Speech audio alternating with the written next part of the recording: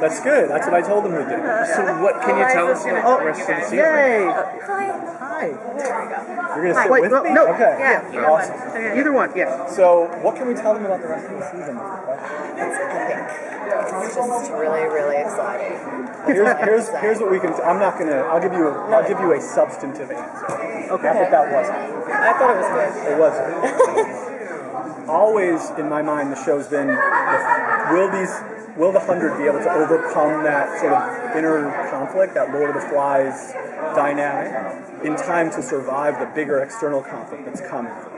And at the end of 5, we saw the Grounder. And has anybody seen 6 and 7? Okay, so you know that 6 and 7 really become more Grounder heavy, right? And that goes like exponentially further from now to the finale. And the finale is like, Oh my it's God. like Braveheart. It's like a feature film. It's ridiculous. So So it's a full-on. They find themselves in the middle of a war, essentially. Okay, so it's right to fear the Grounders. It is right to fear the Grounders, but nothing's black and white. The Grounders aren't evil. The Grounders think that the 100 are acting provocative. It's actually like it's a total miscommunication, really. When you think about it, it's two groups of people who don't know nothing about each other, who are afraid and threatened by one another. Whereas, if you brought them together at some point, you'd probably see that they're exactly the same. There's certainly more similarities than there are probably differences. Yeah. Or at least there are some. And the truth is, and that's a big episode coming down the road, is episode 9, really, where we ask that very question. We tell the story of that misperception. The Grounders think that we're acting aggressively towards them. We landed in their yard. Yeah. We're firing missiles.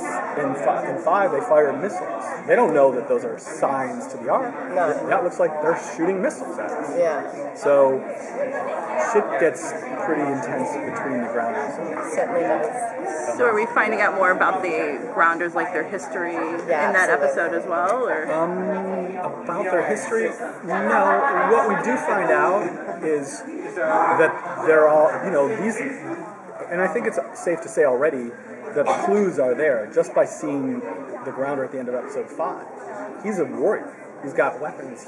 He's got armor on. These people didn't just start looking like that when these guys are, right? They're fighting somebody already. And the question gets asked, who is that? And so by the end of the season, we know who the bad guys are, we know who the worst guys are, and then ultimately we know who the worser are. The worst.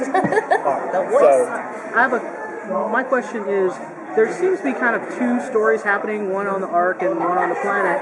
Is there going to be a point where those stories actually really become one story?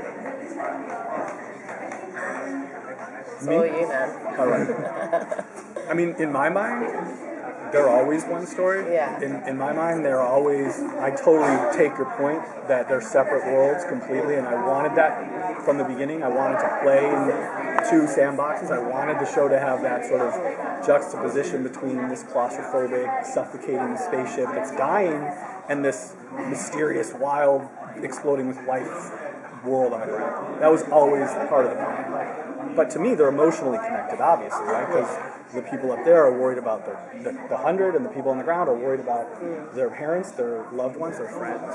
And so, to me, they never feel siloed, is the term that we use. Game of Thrones keeps separate worlds happening for entire seasons. These people never connect, and it works dramatically, and I think it's an amazing show, and certainly one that we hold up as a we're not worthy kind of show. Yeah. Right? So, but the answer to your question is, despite that, it will become more integrated going forward. Communication is established eventually, soon. Soon, yeah. She talks to Abby soon. Yeah. In an amazing episode. I think it's 7. that was pretty emotional. It was pretty good. Oh my gosh. Yeah. Filming that was like, I was exhausted after that scene. It was very, very emotional. Although you've written a few of those for me, haven't you? Yeah. He's really put me through the ringer. Clarke doesn't have fun. Yeah. No, when I get scenes where I actually smile, I'm like, oh my god, so exciting. It makes it more special. Less is more. Yeah, less is more. The characters have really been, both on the ground and on the arc, their morality's been questioned or pushed, like what limits they have, and especially Bellamy on the ground. But going in episode 7, Clarke really makes a difficult choice. So when you're writing it, how did you decide what those limits are and where they go? And then how is it to have Clarke kind of have to make a decision? I think that's one great thing about Clarke's arc. That rhymes. I think she does realise that leadership comes with making really, really hard choices and not necessarily the ones that you thought you'd ever have to make. It's really difficult for her, but she becomes a much stronger person for it.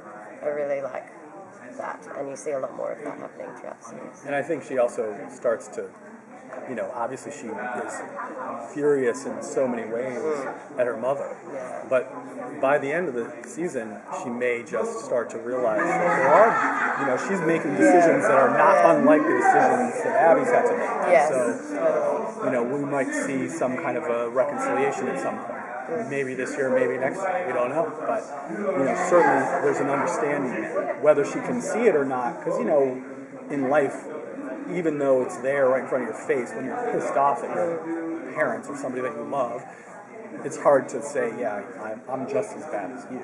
So that may not happen, but the point is the same.